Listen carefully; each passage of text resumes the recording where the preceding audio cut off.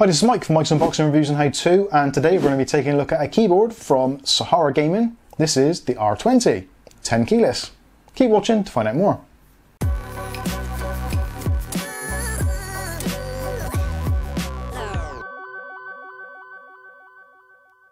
Okay, so today we're going to be taking a look at the SaharaGaming R20. This is a 10 keyless keyboard, RGB. I'll be honest with you, this is one that I wasn't particularly looking forward to. I was slightly hesitant. I thought to myself, oh, it's another RGB keyboard. This particular one is in the kind of £50 mark, and I'm thinking there's a lot of competition on the market at the moment, so this needs to be pretty decent in order for it to make any impact on the market whatsoever. But fortunately, spoiler alert, I've actually had this out of the box and I've used it a little bit, and it does have some of those key features that makes it a real contender. So first of all, let's go around the packaging, then we'll unbox it, then we'll give you some demonstrations of it in use, both the lighting and the keys, and then I'll give you my final thoughts. So first of all, pretty much usual deal from Sahara, nice packaging, shows you the model on the front, got the R20 logo, addressable RGB, which is something I'm always glad to see, got a SaharaGaming logo on the front there also. Move around to the side, so SaharaGaming logo on that side, some more information on this side, and also some of the color options and some of the features, which we'll go into a little bit later. SaharaGaming logo on there, and some description there. So SaharaGaming R20, wired RGB backlit macro 10 keyless mechanical keyboard. I think that pretty much sums it up. On the back, we've got this really nice handy layout of what all the lighting effects are, and also the shortcut keys. Also, if you do want to, you can download a piece of software from SaharaGaming, and the links are on the board, and I'll put them in the video description as well, so you can check out for yourself. But actually, the software that runs with this keyboard is actually, unusually, extremely good, which is a rare thing these days with RGB keyboards. So definitely something worth checking out a little bit later. So let's quickly run through some of the specifications. So the dimensions are 359 by 135 by 38 millimeters. Got a weight of around about 760 grams and a chord length of 180 centimeters. Keycap materials, ABS, and they're double shot for ANSI UK layout. Got laser markings as well for the ISO layout. Interface is USB, and it's using the Outemu brown switches. For those of you who don't know who Outemu are, they actually make really good replicas of the Cherry MX brown switches. And if you put the two side by side, for me personally, it's really difficult to tell the difference between them. But there is a cost saving involved, so obviously you can pick up the keyboard for a little bit less than you would than its Cherry switch brethren. So lighting modes, we've got 14 different lighting modes which are built in hardware on the keyboard, and also there's extra modes which are available in the software, which we'll take a look at a little bit later. We've also got full N key rollover, and also we've got stabilizers which are Cherry plate mounted. So that pretty much sums it up. Let's take out the box and see what we get. So in the packaging, as you can see, got the keyboard itself, and definitely missing a number pad over here. In these sections here, we have a switch puller. We also have a keycap puller. And on the other side here, we have got the lovely braided USB cable, which again is about 180 centimeters long. But we'll have a look at that shortly. There's also a owner's manual. So not only have you got all the key instructions on the back of the box, you've also got this pretty in-depth user guide as well. And also you've got the software as well if you can't be bothered to read any of that stuff. So there is the keyboard itself, and as you can see, it's got the nice compact size, 10 keyless, so we're missing what would be the number pad on the side here. So for gamers, this generally tends to be a little bit more comfortable in use, and also for typists, or if you're limited on space, this is really handy. Does save you a considerable amount of space, but doesn't give up any real features. So the keyboard itself is actually very nice, quite lightweight. On the bottom, we've got rubberized feet to keep everything nice and stable. And actually, it was nice to see that you've got these actually double mounted rubber feet at the front and double mounted at the back as well. So if you have the stabilizing feet raised up, then those are fully rubber coated. And because of the angle the keyboard is on, it then uses these front mounted rubbers. When you put the keys down flat, then you use the top mounted rubbers. Kind of unusual to see, but it works. So you've got 8 individual rubberized feet there, 4 for each type of layout, so flat or raised. And actually, in the raised position, I do find this to have a very nice angle. The rake is really nice, just feels really natural and really easy to use. And we'll do a quick keyboard sound test.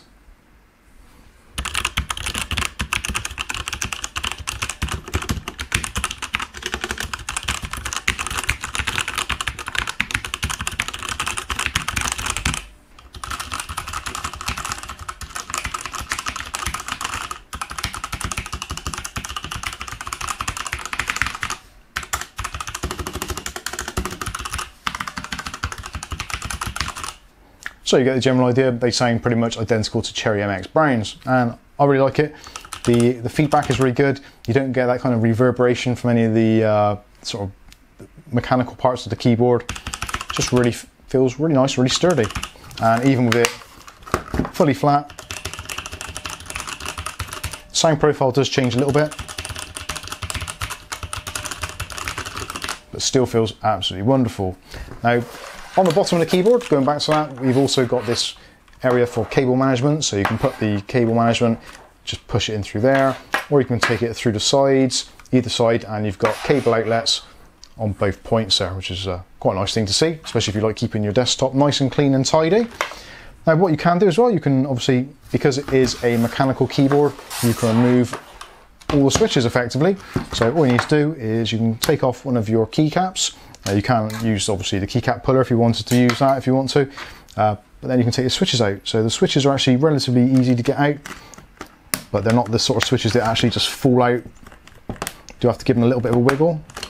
And there we go. There is one of the Outemu brown switches, and as you can see, nice little switch, easy to replace. So if you wanted to, you could replace these with reds, blues, silent reds, linears, whatever it is you choose to do. So plenty of flexibility. I'm not too sure about if you can change these with genuine MX switches. I got to be honest with you, I'm not entirely sure, but maybe someone will let us know in the comments section below. So removable key switches, that is actually one of the things which did kind of draw me into it a little bit more.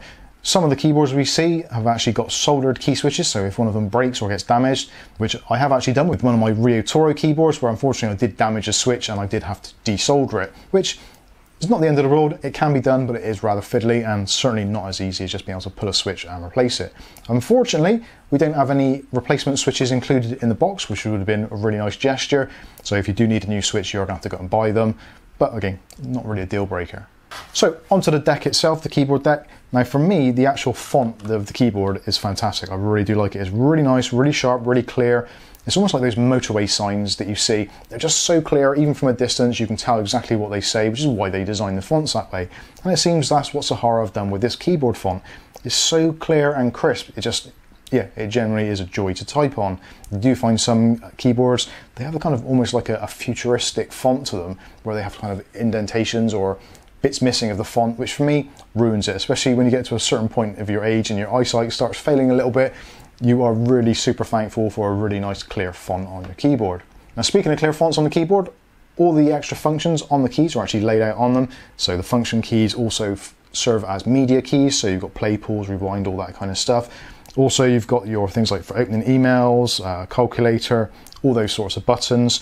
Just a simple thing of pressing the function key and also the F key and toggle between them, etc., as you would normally.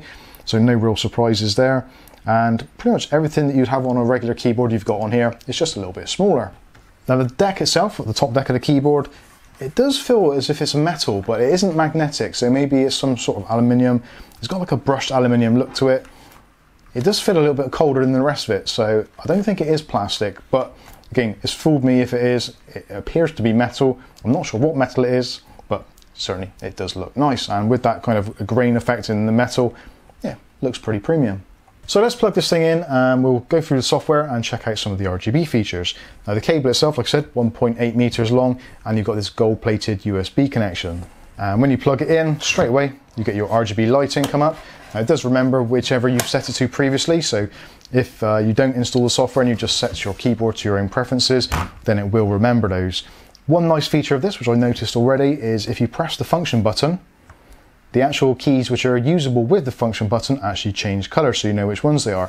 So as you can hopefully see, the menu button, the arrow keys, the function keys over here, and the top row of function keys are all illuminated, as is the Windows key and the Y key.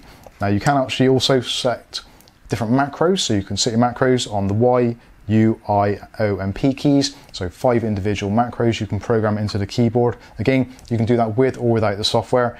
All the instructions for that are actually on the box and in the leaflet. But overall, what do you think? I think it looks really, really nice. The RGB isn't blinding, but certainly bright enough. The keycaps show up excellent. The lighting comes through really nicely. Double shot keys always do really well in that area. And yeah, it just looks really nice. The RGB flow is very smooth. It doesn't have that horrible kind of stepping to it, even at the slower speeds where Traditionally, with cheaper keyboards, you see that kind of horrible stepping effect as it went through the colours, but this seems to have a really nice flow to it. But anyway, that's enough of that. Let's go have a look into the software and go through some of the lighting modes. So this is the SaharaGaming website, and as you can see, this is SaharaGaming R20 wired RGB macro backlit 10 keyless mechanical keyboard, and you can go through all the information and look at other stuff in there if you want to, all the specifications, etc., as we discussed. But at the bottom, if you want to get the software, because it's not included in the box, you can choose to download the software from here, and also if you want an additional user manual, you can just click on there and download the user manual as a PDF. Now, I've actually downloaded the software and installed it already, so we don't really need to look at that.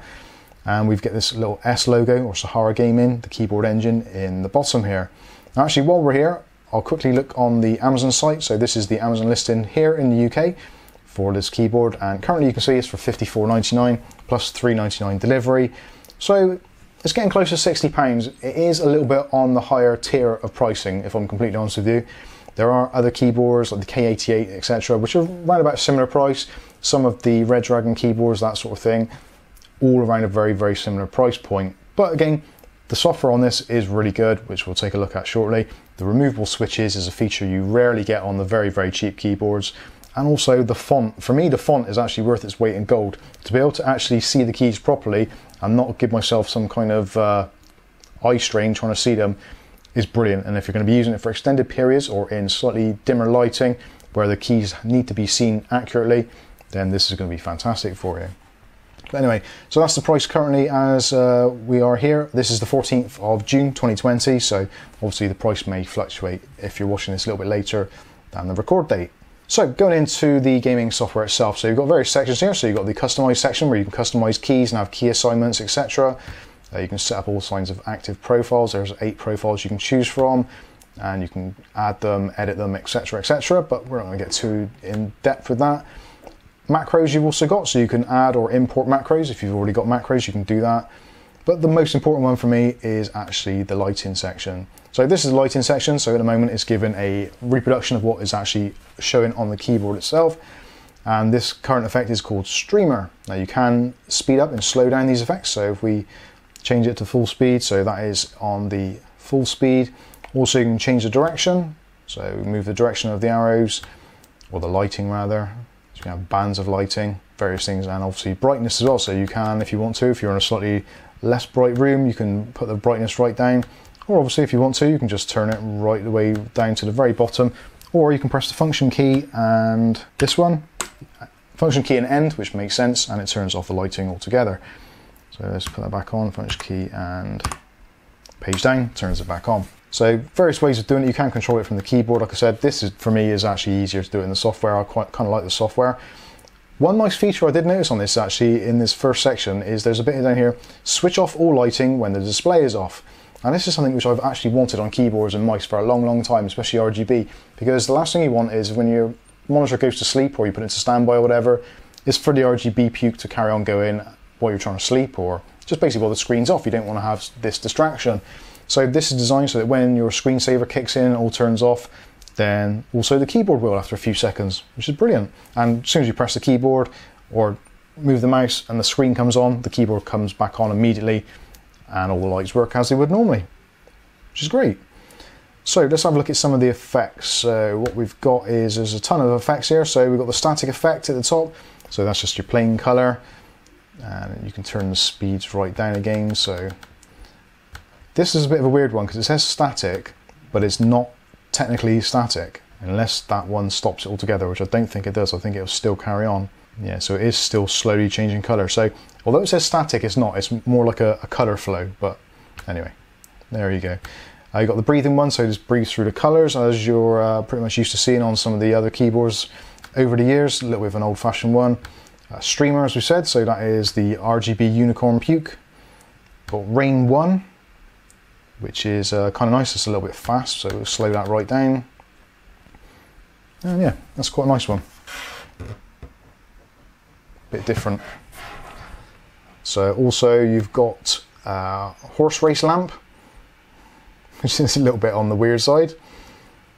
I kind of like that. I haven't seen this before, so I kind of like that. It's a nice look. And again, you can change the direction, that sort of stuff. go into twinkling stars. So that is kind of almost like a rain effect as well, actually, the twinkling stars. And you've got reactive, so when you press a key, you get various light effects come up. Water drop, which is a similar sort of thing, so when you press a key, you get that kind of spread out from the key you've pressed. And we've got the cross, so when you press something, you get the cross effect. So cross horizontally and vertically. There's also ripple, which you can speed up or slow down. Kind of thing we're used to seeing, but it's working out what the names are for each one.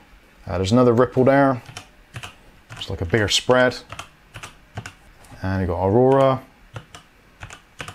Similar sort of principle. Heat map is actually quite an interesting one. So this one is blue for cold, and as you speed up your typing, it goes to red eventually, which is a little bit different. I've not seen that before. Custom one is you can set it so there's templates for various games and layouts. So say for instance you're into Global Offensive, then you can set that, click on apply, and that basically highlights your keys that are most likely to be used in Global Offensive, which is again quite nice for it to be included straight out. And then we've got our rain effect. Again, it's a little bit on the fast side, but quite a nice effect. If you like your RGB effects, I think that's one you'll be quite happy with. Although saying that, I think most people who go for an RGB keyboard are probably going to end up, as I generally do myself, just with the unicorn puke, which we all know and love. And at least with this, it does match in with pretty much most other RGB formats on a PC. Even if it's a static or an older 12-volt RGB, it still actually looks pretty good with this alongside it. So I think that pretty much wraps things up. That is the color effects.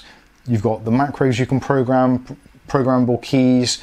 You can choose to use it either hardware mode, so just using the buttons to change everything. And I do really like that thing where you press the control button and then the other buttons that are actually usable in that mode light up. I think that's actually a genius idea. I've not seen that before, and I think it's very, very good. So tons and tons of features, loads of flexibility, both in hardware and in software. Price-wise, I think it's pretty much bang on. A little bit cheaper would be fantastic, but then we always like to see things a little bit cheaper. But I think it pretty much is worth what they're asking for it, especially with those Outemu brown switches. I actually really like the brown switches. They do feel really good to use, and there's a really nice little bump into them, so I do enjoy typing on it. I must admit, cherry browns have always been one of my favourites. So yeah, looks good, sounds good, price is pretty good.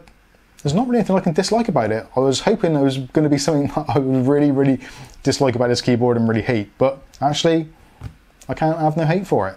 So there we go, that is the SaharaGaming R20 RGB keyboard. I've been Mike, this is Mike's Unboxing Reviews and How To, and hopefully we'll catch you in the very next video. Thanks for watching.